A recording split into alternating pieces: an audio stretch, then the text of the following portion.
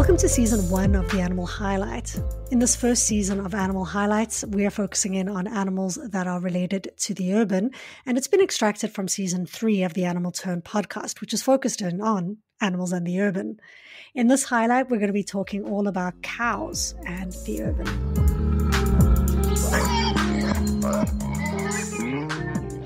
So in this episode, we spoke a fair bit about cows, and I thought, why not bring them a bit more into focus by looking at cows for the Animal Highlight?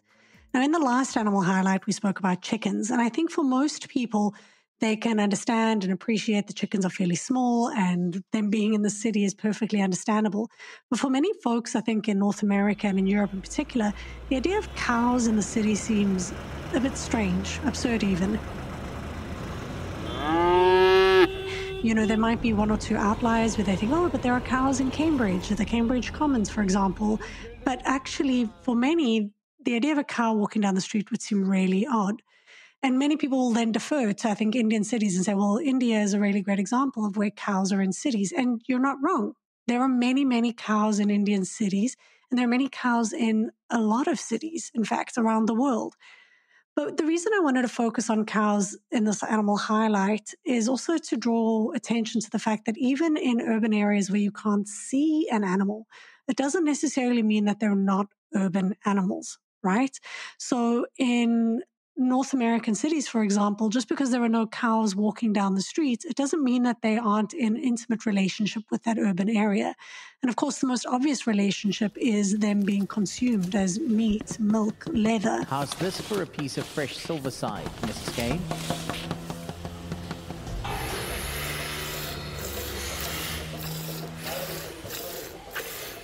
Just by virtue of them being what Catherine Gillespie calls afterlives, is an indicator of them being urban animals, but perhaps not in the lively way that we've been speaking about urban animals. But this is not to say that there are no urban cow relations either. There are tons of very different urban cow relations.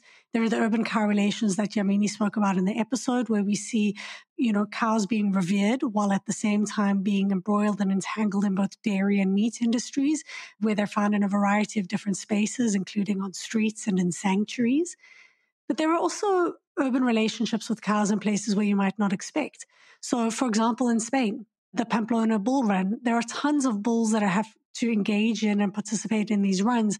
And what does this mean for the bulls themselves? It's a historical event. How do they experience running through the streets with crowds of people shouting at them? And new, and one that I think is quite interesting as well with the last concept where we spoke about urban metabolism, is the floating farm in Rotterdam. So there's a new farm in Rotterdam. It has 35 cows, and it's all being done in the name of climate change and sustainable development, where the people who have developed these farms say, well, having 35 cows here who produce manure that is then put in the city, and they help us to fertilize, the farm so that vegetables can grow. It's a very attractive idea, but I've got to admit, it makes me feel a little bit uncomfortable, because how could this possibly be scaled up? What does it mean for cows and the way they experience urban life? What are their relationships with their babies? And there are tons of other urban examples, right? The cows being used in protests in Ottawa, where the dairy industry was protesting milk price hikes. And this has happened tons of times, right? Cows are constantly brought into urban areas with their milk poured down streets as symbols for what it means to increase the price of milk. But again, what does this mean for the cows themselves when they are brought into cities, when they're used as these kinds of symbols? All of these examples, to me, point to the fact that cows are urban animals. And this is not even to mention or talk about how historically ubiquitous they were in urban areas.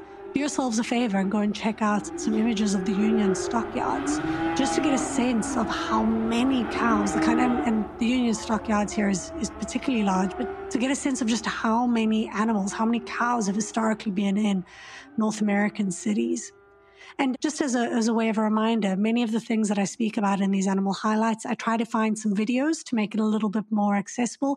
And you can find those videos on the Animal Turn YouTube channel. And there's a playlist with Season 3 animal highlights.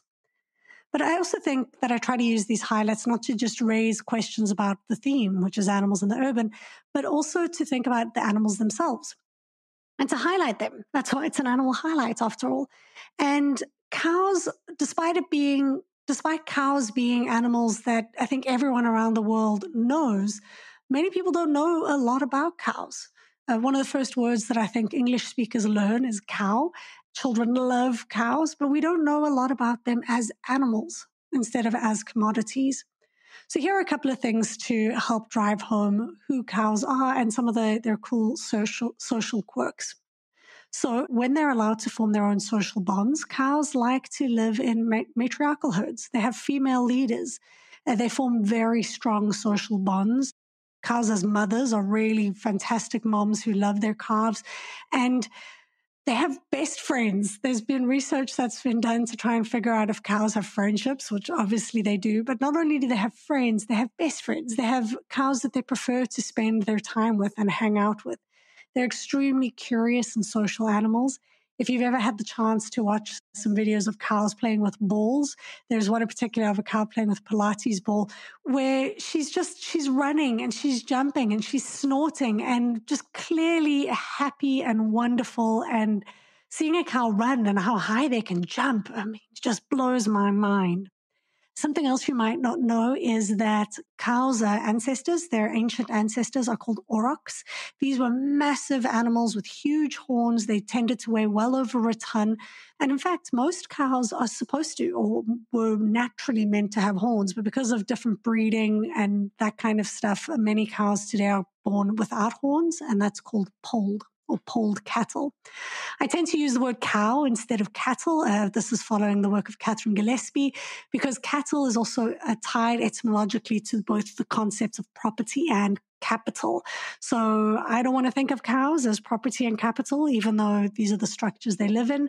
So I tend towards using the colloquial word cows instead of cattle. And one final interesting tidbit for you is that there are many, many, many, many different breeds of cows. In fact, there are over 1,400 different breeds of cows. 184 of them are extinct, and 490 of them are currently on the endangered or at-risk list.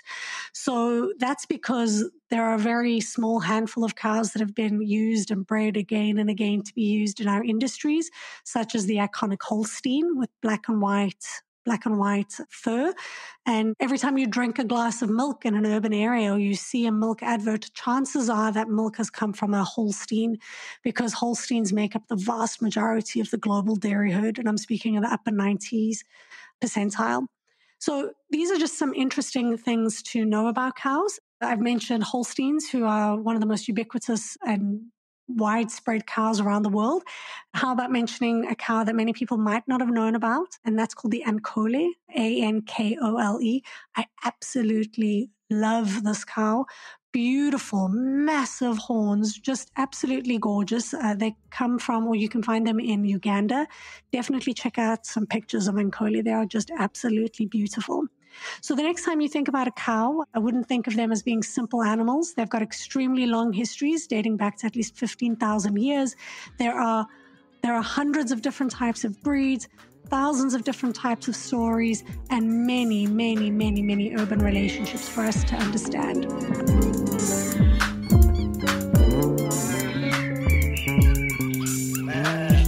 A huge thank you to Animals in Philosophy, Politics, Law and Ethics for sponsoring the Animal Turn podcast, where these highlights were taken from. And another massive thank you to Christiaan Mentz for editing this episode. Thank you also goes to Rebecca Shen for designing the Animal Highlight logo and episode artwork. This is The Animal Highlight with me, Claudia Hirtenfelder.